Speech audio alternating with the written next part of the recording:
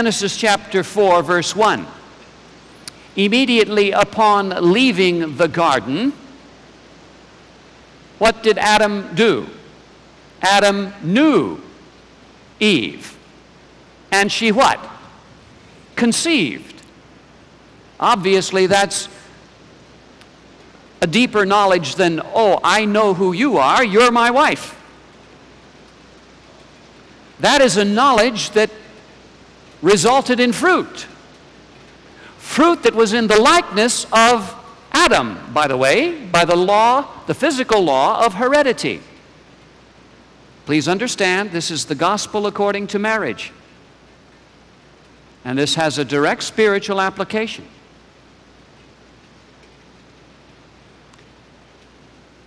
In the Greek language, in the New Testament, we are told there in Luke that Joseph did not know Mary, and yet she what? Conceived by whom? The Holy Spirit. So clearly, in both Hebrew and in Greek, the verb to know is used in reference to conception. And obviously, so it is in the English language, because we have translated both the Hebrew and the Greek with the verb to know. Clearly then, my dear friends, to know the truth involves a much more intimate relationship to the truth than just intellectual assent, doesn't it?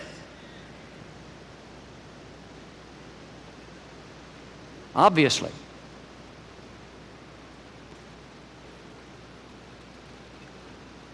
If we are to experience the liberating power of the truth,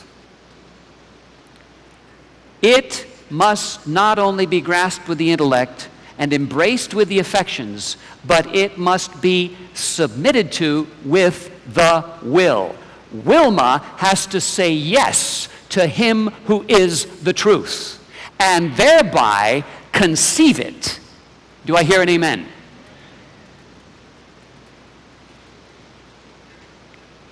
Last night, we considered how it is that when Wilma says yes to the lusts of the flesh, lust hath what? Conceived. And what is the next step? Birth. Ask any mother. And then growth and death. For the fruit of the marriage union to sin, self, and Satan is death. Sin and death. But praise God, my dear friends, Wilma is set free from that tyrannical marriage union.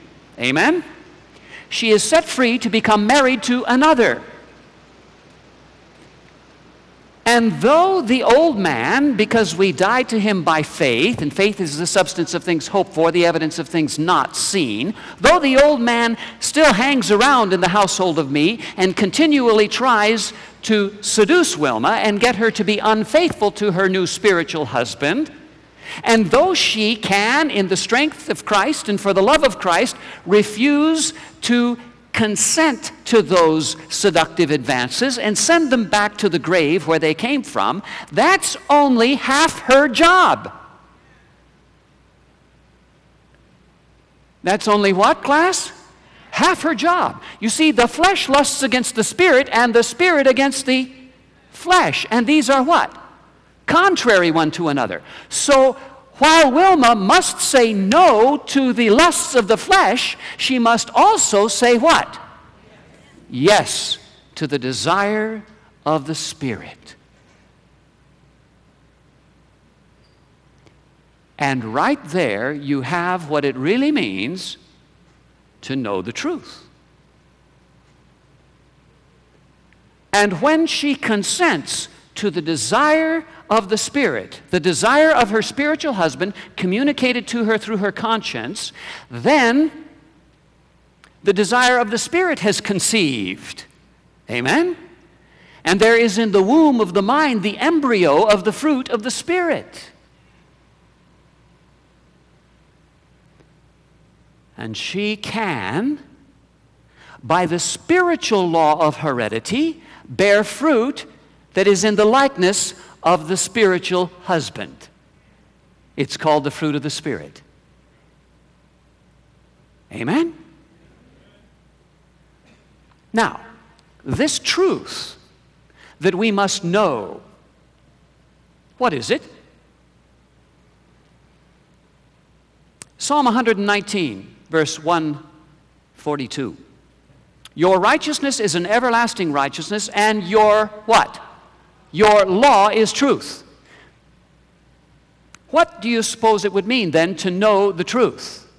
It would mean to grasp the law with the intellect, to understand, in other words, God's requirements, God's will for our life.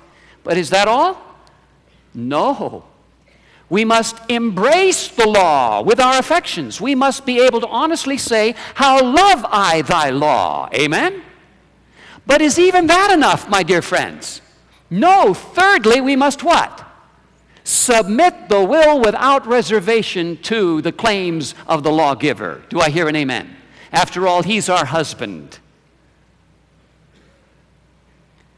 And if we love our husband, will we be reticent and unwilling to submit to his authority? No, my dear friends. If ye love me, keep my commandments. And by the way, that's the only way you can keep the commandments, if you love him. Do I hear an amen? Why? Because love is the fulfilling of the law. If you are keeping the commandments for any other reason than love for the lawgiver, you aren't even really obeying. You're only faking it. It's only hypocrisy. It's only a pretense. It's only whitewash.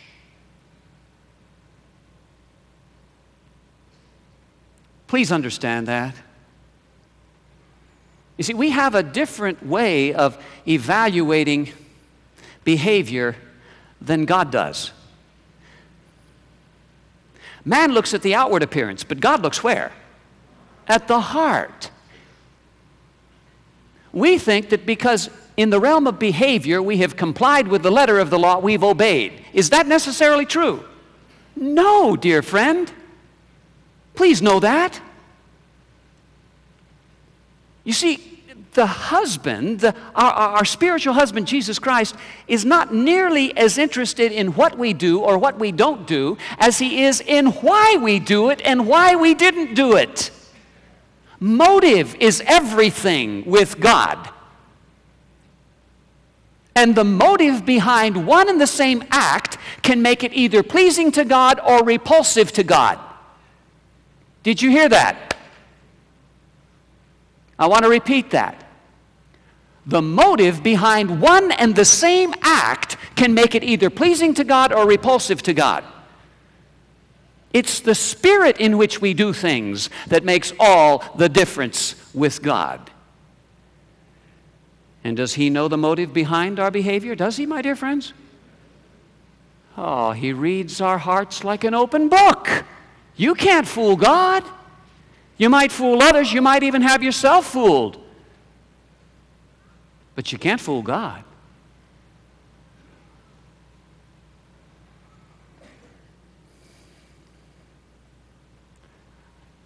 What else is the truth? Not only the law, but John 17, verse 17. Sanctify them by your truth. Your what? Your word is truth. Okay. What would be involved in knowing the truth as it is the Word of God then? It would be knowing the doctrines of the Bible, right? The teachings. But is that enough? No. You must take the second step. You must embrace with the affections the truth as it is the Word of God. You must love the Bible. You must what? Love the Bible. My dear friends, I ask you, be honest with yourself. Does the amount of time you spend with the Bible prove that you really love it? Don't resent me for asking that question. It's for your own good. what we really love inevitably gets the lion's share of our time. Are you with me? Will you admit that?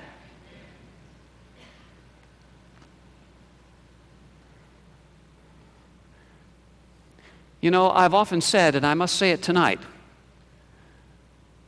that if we as a people during the last 20 years had spent as much time studying the Bible as we've spent watching TV, we would have been in the kingdom a long time ago.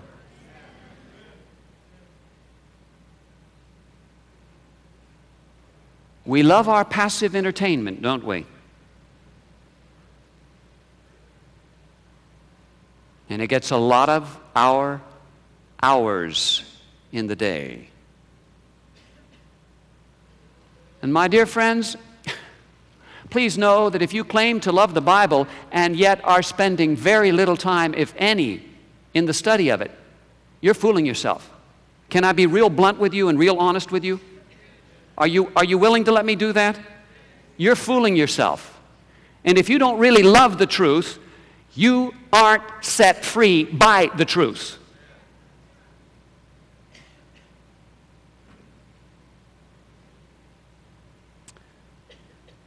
Knowing the truth as it is the Word of God involves then not only loving it, but it also involves what? Submitting to it. Yielding to its every claim in your daily life where the rubber meets the road.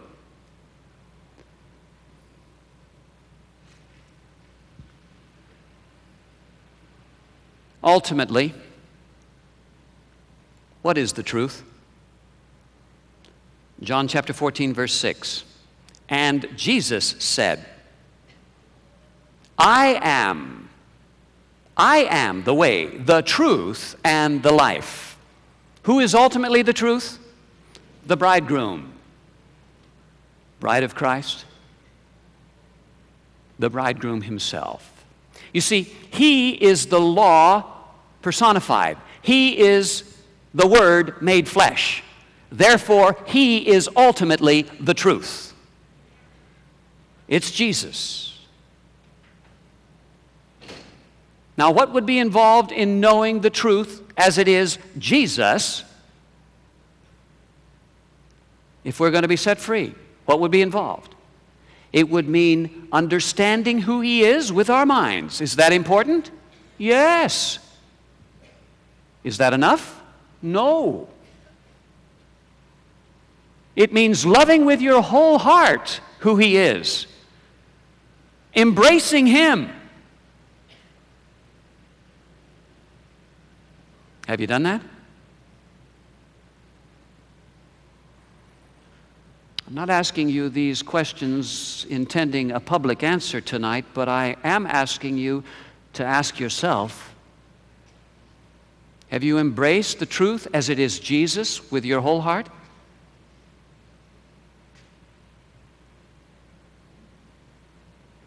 What's a good way of helping you know whether you've really done that or not? May I give you a very practical test? Listen to yourself talk. What does Jesus himself say? Out of the abundance of the heart, the mouth speaketh. What do we talk about the most? Come on now. Be really honest, candid with me. What do we talk about the most? That which we love the most. That which is most important to us. You know that. Come on, you can't deny that. Out of the abundance of the heart, the mouth speaketh. So then, please follow with me. Be honest. Don't weasel out of this one. If we really love Jesus supremely, what will inevitably be the favorite theme of our conversation? What will it be? Jesus. Of course. Will we find it difficult to talk about Jesus? No, we will find it difficult not to talk about Jesus. Come on now. You remember, guys, when you were dating her? And she was front and center in your thought life all the time, and you made yourself obnoxious talking about her all the time? And that's just human love. If we truly love Jesus, my friends, He will fill our hearts to overflowing, and out of the abundance of the heart, the mouth will speak. I ask you again, have you embraced the truth with your heart as it is Jesus? Have you?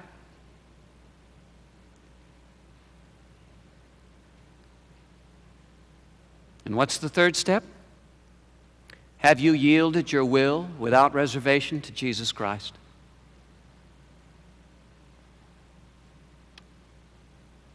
Do you begin each day and go through that day saying, not my will, but thine be done? That's what it means to know the truth as it is Jesus. And my dear friends, it's not until you have that kind of knowledge that you will be set free from the tyranny of sin, self, and Satan. And you see, what we're doing right here is identifying the reason why so many of us are still in bondage to old habits, to hereditary and cultivated tendencies, and we just can't manage to break free. We haven't come to know the truth. That's the reason.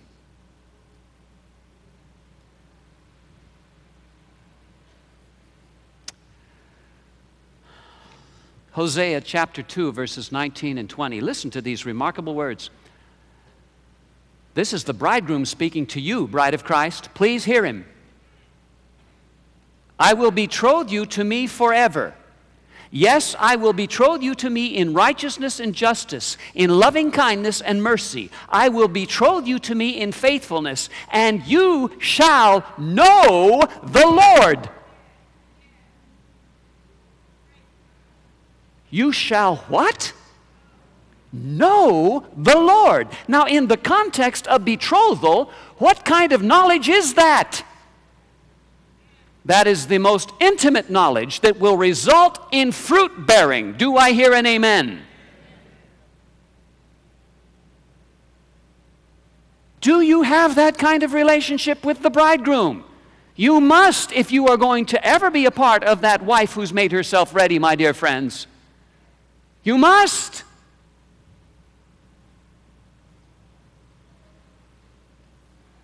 You see, John 15, verse 16.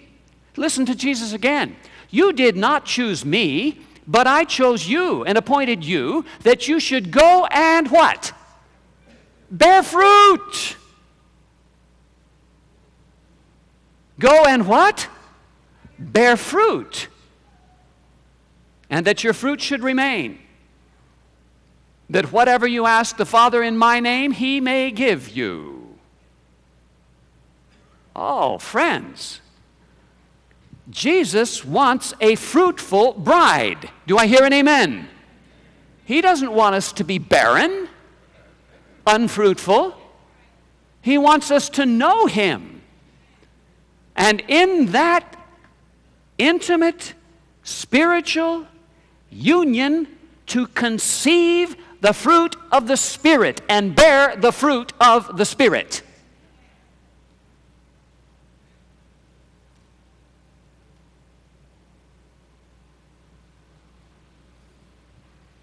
Do you know the truth?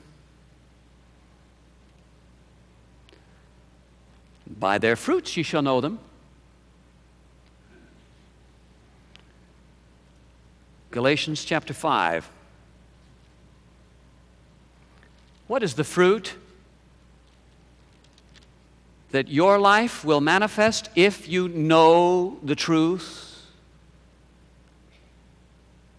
But the fruit of the Spirit is love.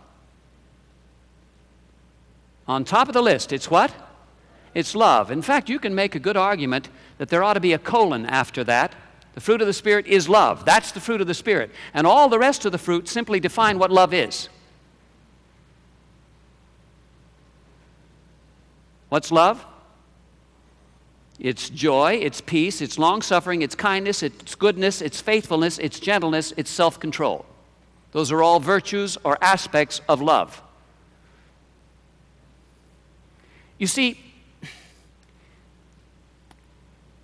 the bridegroom is the Prince of Love. Amen?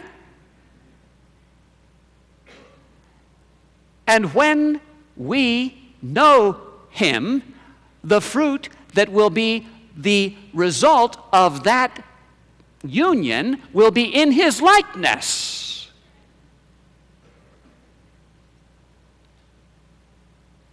Is His character likeness being manifested more and more fully in your life, dear friend?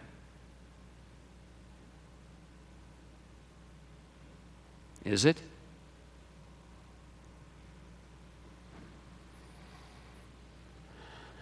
If it isn't, then please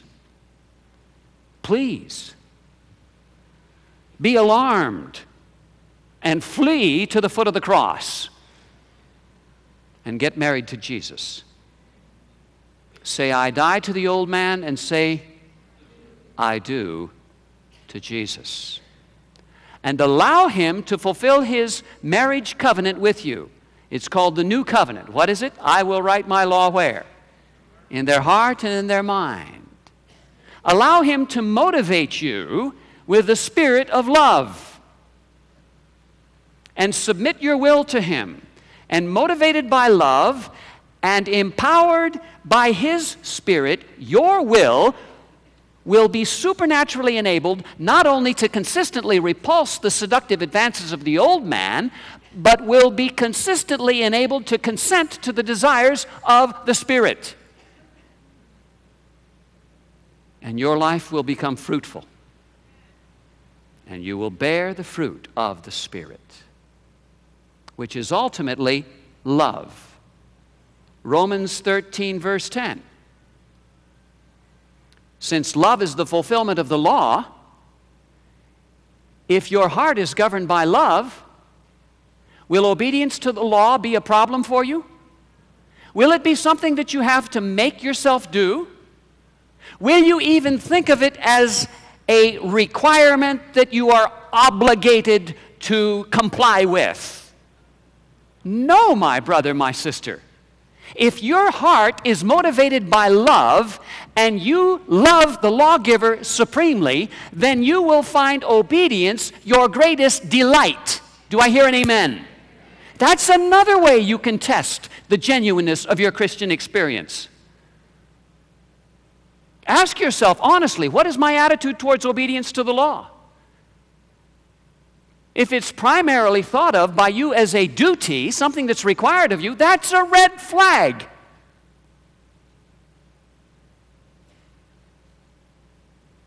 If you have the love of Christ in your heart, obedience will not be thought of as a duty, it will be your greatest delight.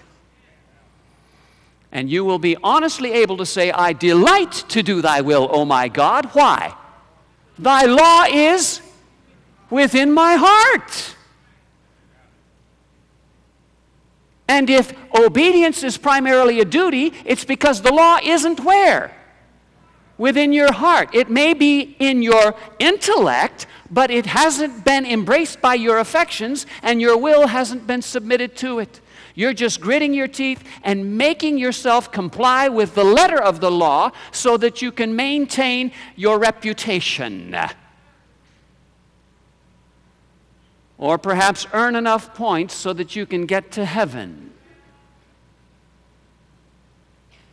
None of which is even obedience, is it?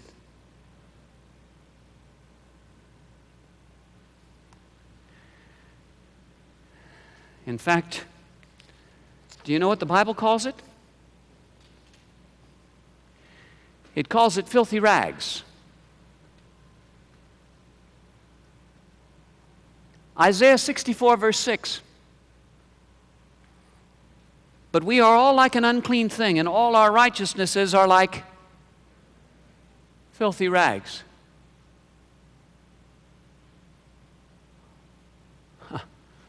I'm wrestling right now. I'm wrestling with whether or not to reveal a profound spiritual insight.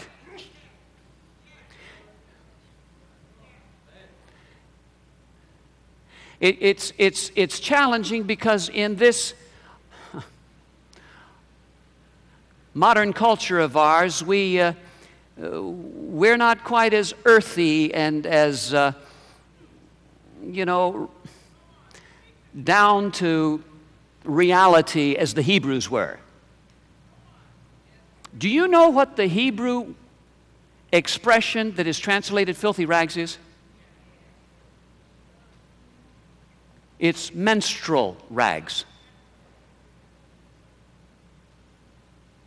And now all of a sudden you see the profound spiritual significance of calling our self-motivated efforts to obey menstrual rags, don't you? Can we bear fruit if we don't have a spiritual union with the bridegroom? Can we? No.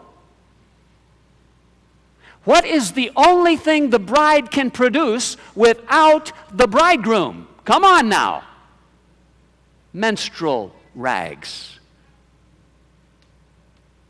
Isn't that a remarkable insight?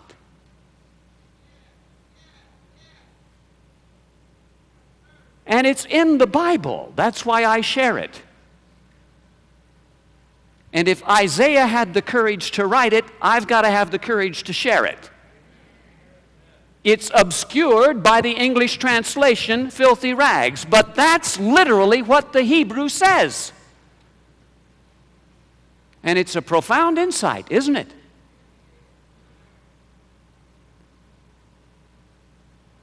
And my dear friends, I am so concerned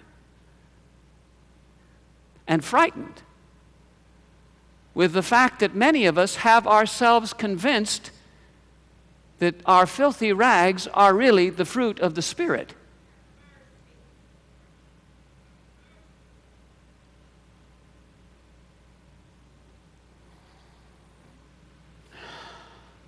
And how do I say such a thing?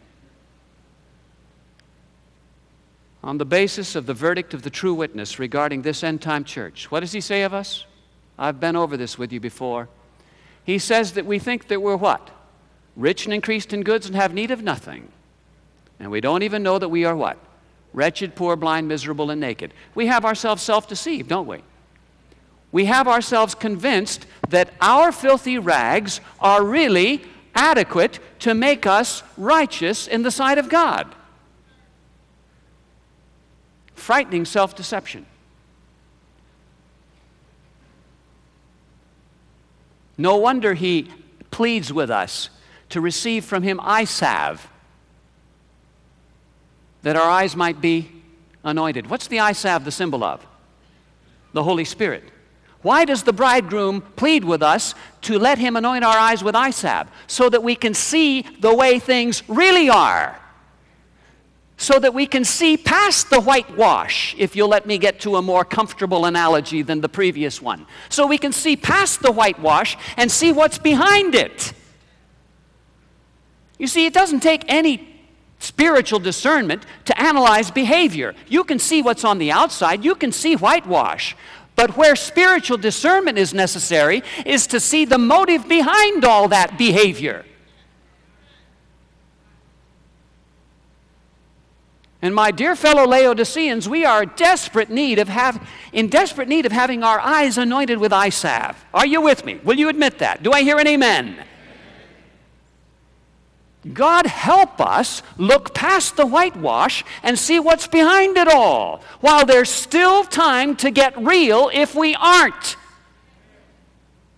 I'm not accusing you all of hypocrisy, but bless your hearts, the chances are pretty good, since this is our identifying characteristic by the verdict of the true witness, the chances are pretty good that there's some hypocrisy even in this building.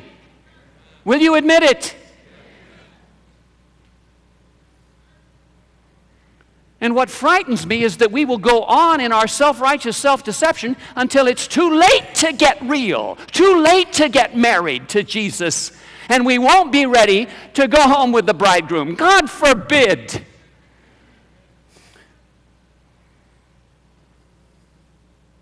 Plead for that eye salve, for your sake.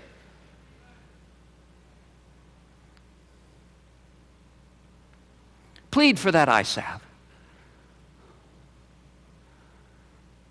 1 John chapter 2, verses 3 and following. Now by this we know that we know him, if we what? Keep his commandments. But please don't forget, love is the fulfilling of the law. You got to keep the commandments because you love God, not just because it's expected of you or required of you. Verse 4, he who says, I know him, and does not keep his commandments is a liar, and the truth is not in him. The truth is not where? In him. Verse 5, but whoever keeps his word, truly the love of God is perfected in him. By this we know that we are in him. So, bride of Christ, this leads us to the next question. How is it that we can come to have a genuine, real, powerful, maturing love for Jesus Christ? That's essential if we're going to know him. You see, please understand that no one is going to be willing to submit their will to someone they don't fully love and trust. Did you hear what we just said there? And the reason we are not inclined to take step 3, to submit the will, is because we haven't really taken step 2. Embraced him who is the truth with our hearts. We haven't really come to love the truth. Yes, we have given intellectual assent to it, but we haven't really come to love it. I insist that when we really come to love the truth and trust him who is the truth, submitting our will not be all that difficult. In fact, it will be the natural thing that we will desire to do. Are you following that? So I have to conclude then that the reason we are so reticent to yield our will to him who is the truth is because we don't really trust him. We don't really love him. So tell me, how are we going to come and love and trust him? How? To the point where we will be willing to submit our will without reservation to him. How? The answer is in 1 John chapter 4, verse 19. We love him because he what? First loved us. What is the only way, dear fellow member of the bride of Christ, what is the only way any human being can love the bridegroom? Only in response to his first loving us. Right? You cannot generate love for Christ. It is only possible by the power of the Holy Spirit as you discover how much Christ first loved you. Then you are able, if you so choose, to love him in response. Does that make sense? So, how then would we come to love him? We must take deliberate measures to understand how much he first loved us. Does that make sense? We must take what? Deliberate measures to come to understand how much he first loved us. Jeremiah 31, verse 3. The Lord has appeared of old to me, saying, yes, I have loved you with an everlasting love. Therefore, with loving kindness, I have what? Drawn you. You see, the whole agenda of the bridegroom is to woo us, to court us, to draw us back into the holiest of wedlocks with him that the fall terminated. He created us to be his helpmeet, but we divorced him 6,000 years ago in the Garden of Eden, and he immediately instigated and implemented the plan of salvation, and its whole purpose is to win the heart of his human bride back. And he does so by revealing his what? His loving kindness. Oh, I love that. Therefore, with loving kindness I have drawn you. Loving kindness. And my dear friends, how and where is it that we are made aware of this loving kindness that has a drawing, an attractive power upon our hearts and minds? How and where do we discover it?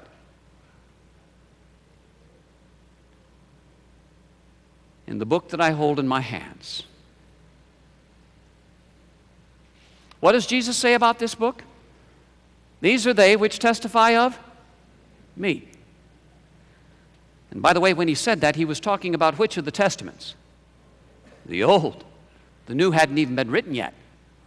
And if the Old testifies of him, I insist the New does all the more.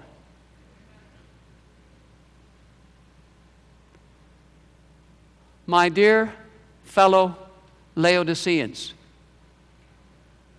if we are going to get hot,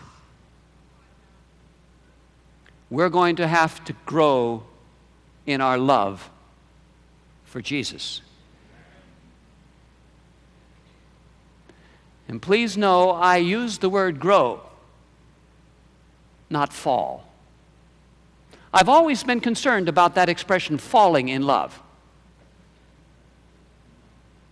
It implies temporary bliss as you plummet. But then there's a painful arrival when you hit the bottom. I much prefer the concept of growing in love. How do we grow in love, my dear friends, with the bridegroom? Come on. We have got to study and discover how much he first loved us. We have got to learn for ourselves his loving kindnesses towards us. Do I hear an amen? What then do we desperately need if we're going to move out of lukewarm into hot? What do we desperately need? We need to spend quality and quantity time every day, especially as we are running out of them, in the study of the love of God as revealed in Jesus Christ and recorded in this book. Do I hear an amen? My dear friends, in behalf of the bridegroom, I commend to you the earnest, diligent study of the Word of God.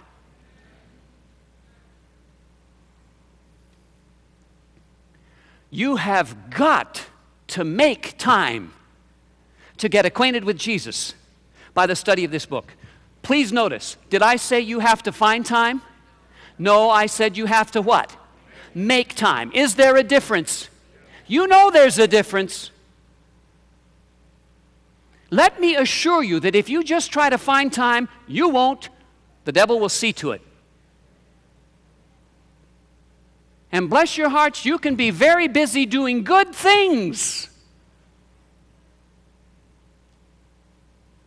and let it crowd out the most important thing. Martha was doing good things in the kitchen, but Mary did the better thing, sitting at the feet of Jesus. And it's tough, I know, living in the Martha world like we do, to find time to sit at the feet of Jesus. That's why you got to make time. You have got to what? Make time. My dear friends, don't any one of you dare claim that you don't have time. Come on now. Don't go there. We have time for what's most important to us, don't we? You know that. It's not a question of whether or not you have time. It's a question then of your priorities. Will you admit that? I hope you don't resent me for being so blunt with you here. But my dear friends, we play games with ourselves and we need to be helped out of that routine, don't we? Well, I just don't have any time. I just can't fit it into my nonsense. You just haven't got your priorities straightened out yet. And what is priority number one, my dear friends? If you and I are going to be a part of that bride who has made herself ready, I ask you, what's priority number one? It's spending quality time getting acquainted with the love of Jesus Christ as revealed in that book. There is no higher priority. I have a question for you tonight. Does your daily schedule manifest that fact? Does it?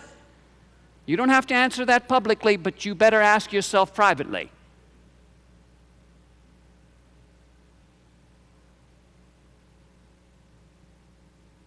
Please, for your sake and Christ's sake, make time. Sit down and give Him the first and the best time, which happens to be first thing in the morning. Do I hear an amen?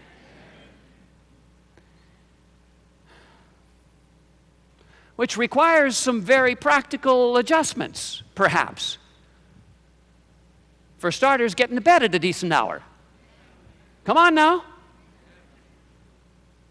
Which will mean you got to eliminate TV, which will be the best thing you ever did.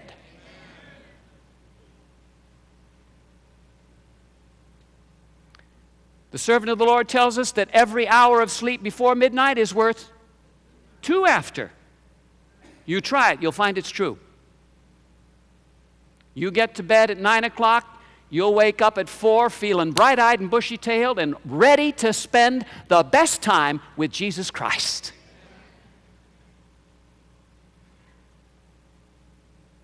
That's if you went to bed with an empty stomach.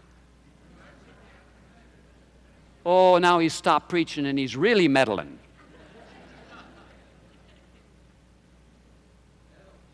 Bless your hearts, I need to talk a little physiology here with you. You go to bed with a full stomach, and your poor stomach's got to work on that mass that you downloaded. And it's trying to get some rest, and you're trying to get some sleep, but it's got to do its job. And so your rest is not very refreshing. And you wake up in the morning with dragon mouth. You can light a candle at 20 paces with your breath.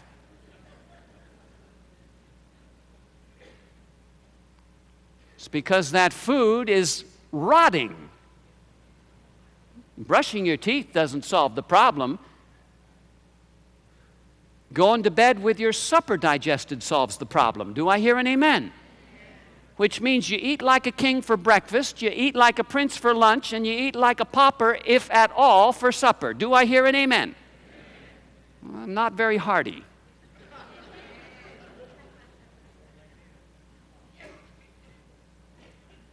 I wasn't planning on saying any of this, but somebody needs this out there.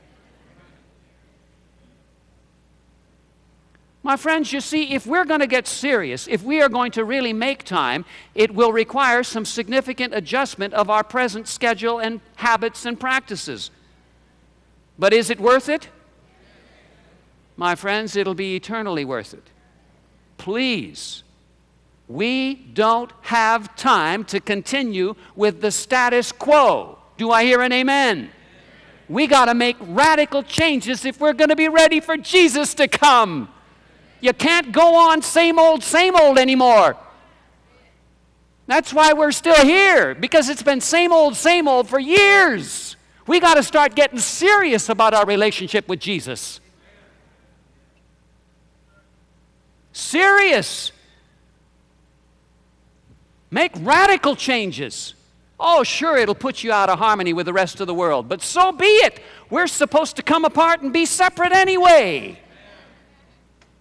Oh, yeah, you might get flack, you might be called fanatical, you might be called weird. So be it. So was Jesus. You're in good company. By the way, when we start getting serious about our relationship with Jesus and start living a real Christ-like life, we're going to start getting persecuted. And I need to make the rest of the observation. The reason we aren't being persecuted now is because we're so much like the world is entirely comfortable with us.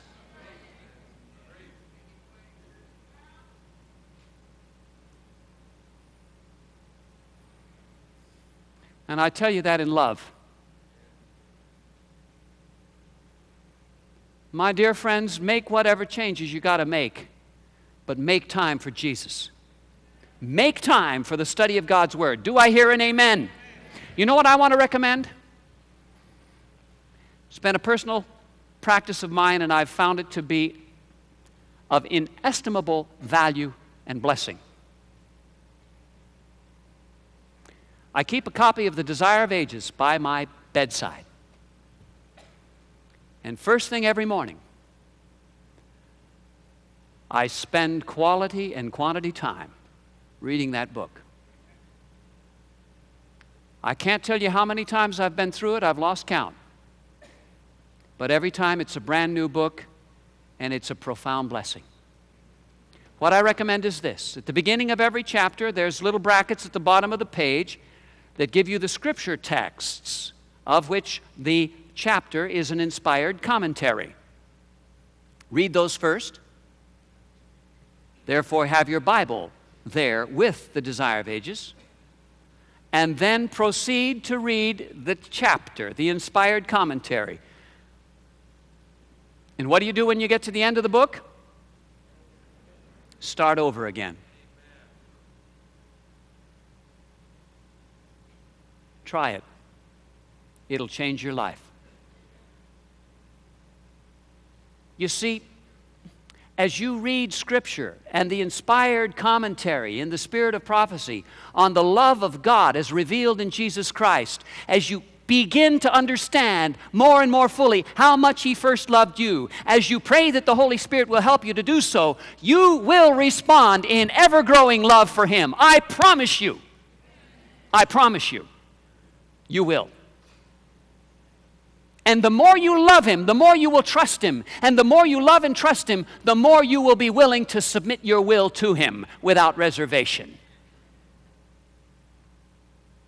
Until you find it your greatest joy and delight in total submission to your divine husband. And you rejoice in the law of the husband. Your desire is for him, and he rules over you. And you are happier than you will ever have been before in your life. I promise you that.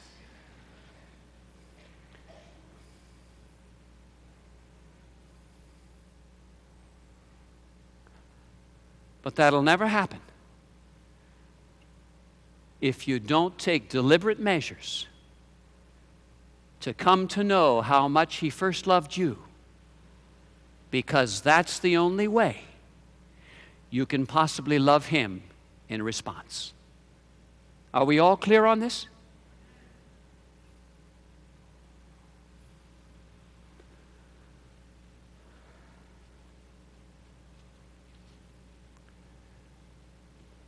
Listen to the broken-hearted complaint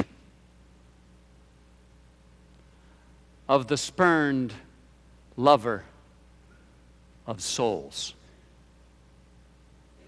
Matthew chapter 15 and verse 8. These people draw near to me with their mouth and honor me with their lips, but their heart is far from me. Now you say, well, he said that of the scribes and Pharisees in his day. My dear friends, he's saying that of us today. He's saying that of the Laodicean church right now. We give him lip service, don't we?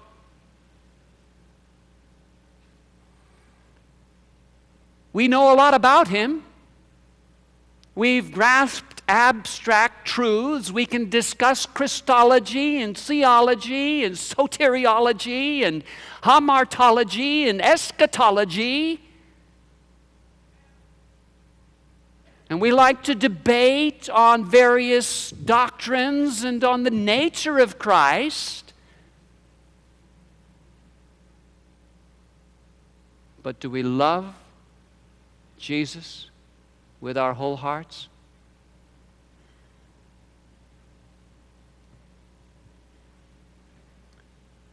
Have we embraced Him and yielded our wills to Him?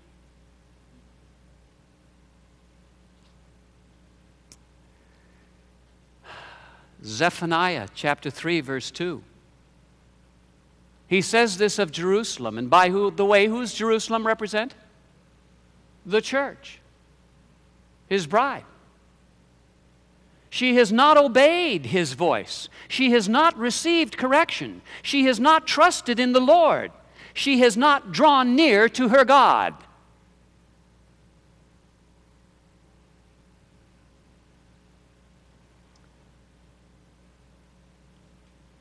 My friends, why is it that we refuse to draw near to God? Because Wilma chooses to be drawn away and enticed by the old man's lusts. Altogether too much of the time.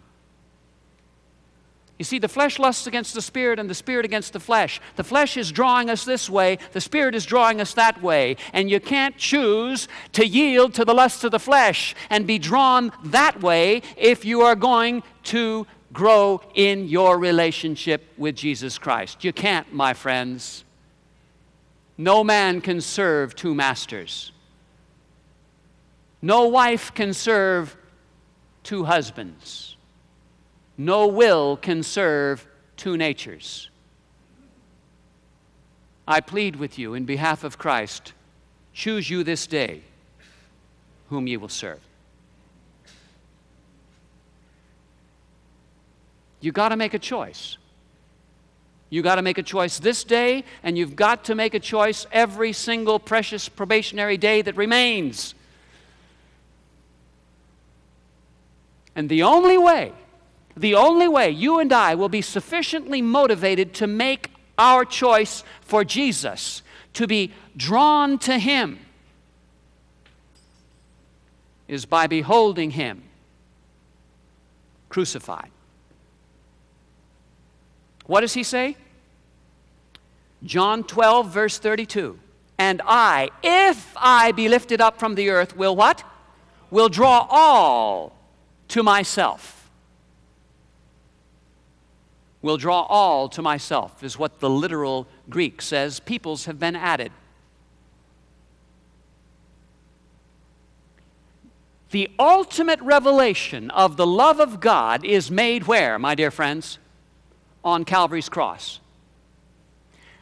This is where the drawing, attractive power of the love of God is most powerfully revealed. Do you better understand, perhaps in this context, why the servant of the Lord exhorts us to spend a thoughtful hour every day in contemplation of the life of Christ, but especially what? The closing scenes.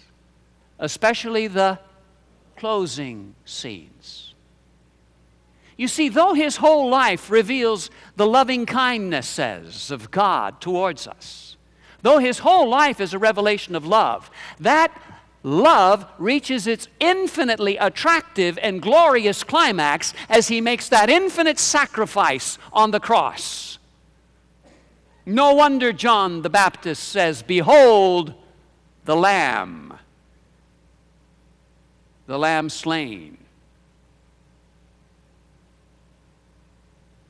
My friends, I plead with you, make that time every day, and you will be drawn to Christ.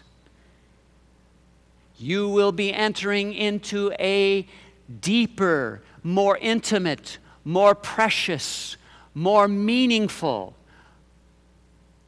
love relationship with your divine spiritual husband, Jesus Christ.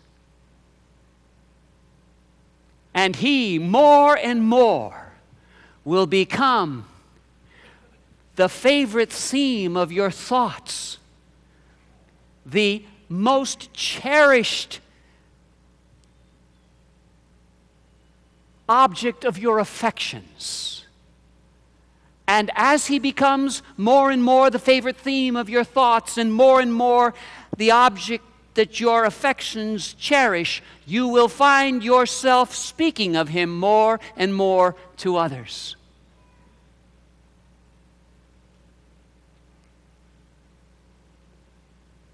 And you will find ever-increasing joy and peace in that deepening love for Jesus Christ. My friends, how is that experience going to be ours?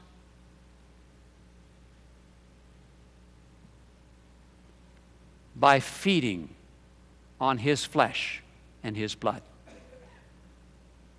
That's what the bridegroom himself said. Again, I commend to you the study of the Word of God. My dear friends, taste and see.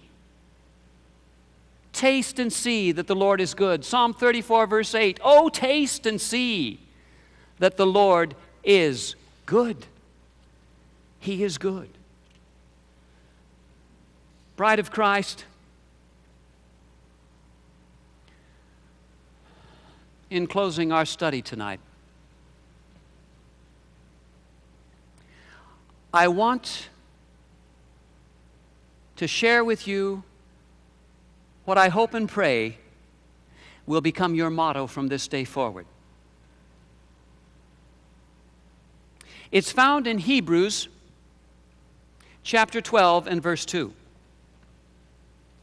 Hebrews chapter 12 and verse 2. It's very easy to remember. It's only 3 words. Looking unto Jesus. Do you want to be a part of that wife who has made herself ready, my dear brother, sister? Do you? Who alone can make you ready? Only Jesus. Only by His Spirit can He change you from the naturally selfish and rebellious bride that you are into a loving and lovable bride that He alone can make you. And you are changed as you behold Him. You see, it's only in beholding that you are changed. Changed from glory to glory, from one stage of character development